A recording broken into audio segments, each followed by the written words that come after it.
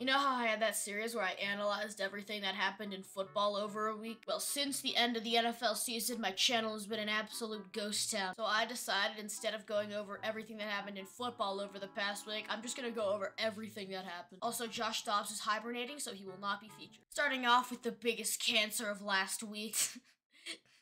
The TikTok Riz Party. For you absolutely blessed viewers who don't know what that is, let me give you some context. So there's this TikTok account, Island Entertainment. There's some venue company. They just post people having good times like quinceañeras and bar mitzvahs. But a couple days ago, they posted this video. It's just a bunch of white boys crowded around a camera singing Carnival by Kanye. You know, the song that's like...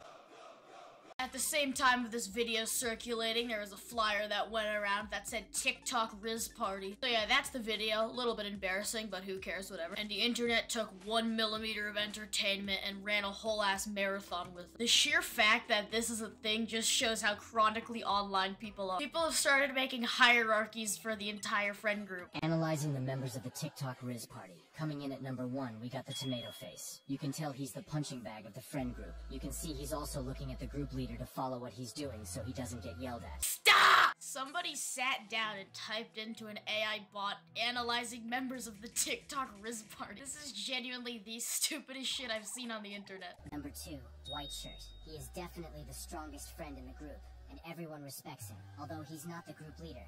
Him and the blue tie kid were most definitely friends since kindergarten. You need to be writing this down, by the way, guys. This is vital information. I don't know how to keep reiterating how stupid this is, but why are people making this? Because I have to edit this and watch the TikTok Riz Party hundreds of times. It is kind of funny, I'm gonna be honest. I'm glad the internet has gone full circle back to bullying children. 4, the group leader. He's the one in charge. He built the friend group brick by brick. When he dances, the group dances. He's the one everyone in the friend group bows down to. This video has 110,000 likes, 13,000 saved. 13,000 people were like, oh yeah, I need to keep this in case I need to see it later. It's not like there's tests over this. Like, what's going on? Oh wait, never mind. I guess there is for some. And because a lot of people have way too much time online and a CapCut premium subscription, of course they made edits.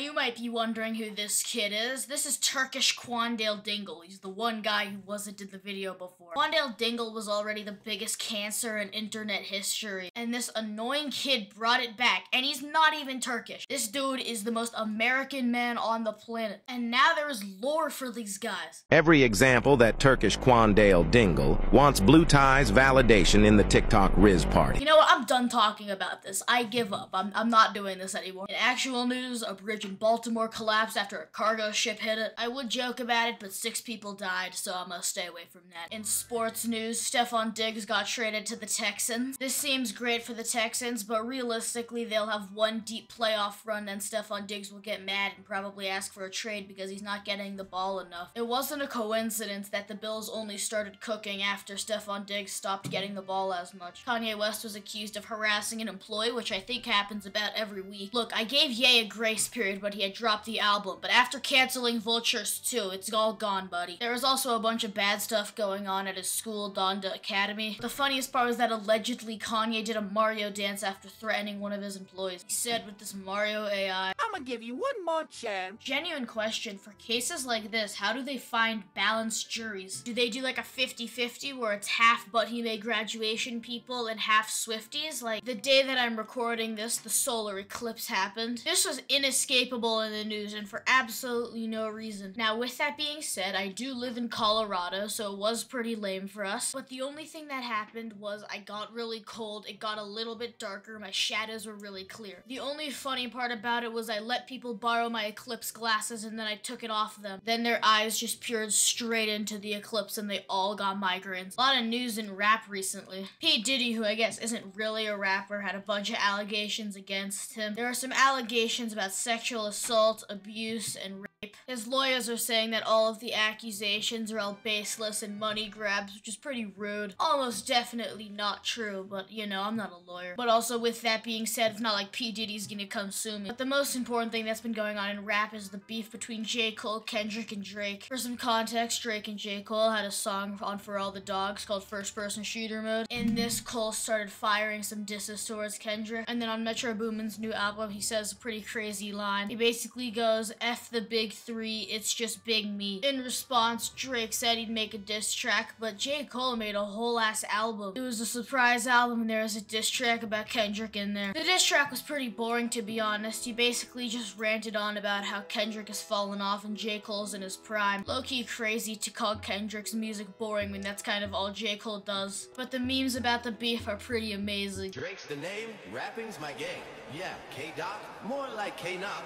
Yeah, I see England, I see France, I see Kendrick's underpants. Kendrick Lamar, more like Kendrick Lamar. That is truly art, man. I feel bad for Drake, man. That man can't handle getting into another rapper beef after Pusha T's diss track. This week, there's a pretty big milestone for sports in general. This year, the Women's March Madness tournament got more viewers than the Men's March Madness tournament. Caitlin Clark was going absolutely off, but to be honest, I didn't watch the games. I know absolutely nothing about college basketball. This is a giant milestone for women's sports and the world as a whole, but it is an absolute disaster for 14-year-old boys in Instagram Reels comments. This is literally the incel 9/11. Why are we pushing the narrative that Caitlin Clark is even close to as good as Steph Curry? She's not. Stop. This shit's so cringe. Yeah, 'cause she just throwing it up from 15 feet away. Try it when you have a 6'3 plus people guarding you. A little bit of friendly fire here, but y'all really gotta get some. But the most important news is the absolutely generational glazing of LeBron James. Alright, think about the most heinous dick riding you've ever witnessed. You are my sunshine, my only sunshine. This is a children's lullaby about somebody who doesn't even know you, man. But the best part about it is all the remixes, man.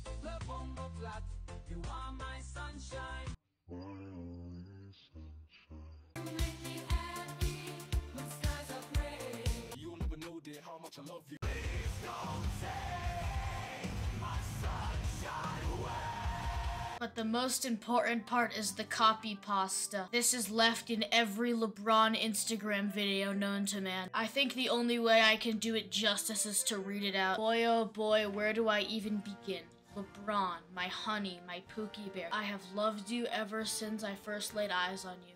The way you drive into the paint and strike fear in your enemy's eyes. Your silky smooth touch around them. I remember when you first left Cleveland and it's like my heart got broken into a million pieces, but a tear still fell from my right eye when I watched you win your first ring in Miami. Because deep down, my glorious king deserved it. And now you're getting older, but still the GOAT. My GOAT. I love you, Pookie. Alright, that's about it. Watched the launch of the U.S. Space Shuttle Challenger, and I turned to my boy and said, I've got a terrible feeling about this. It's too cold. The two rubber O-rings that seal the joint between the lower segments of the rocket booster could fail at these temperatures.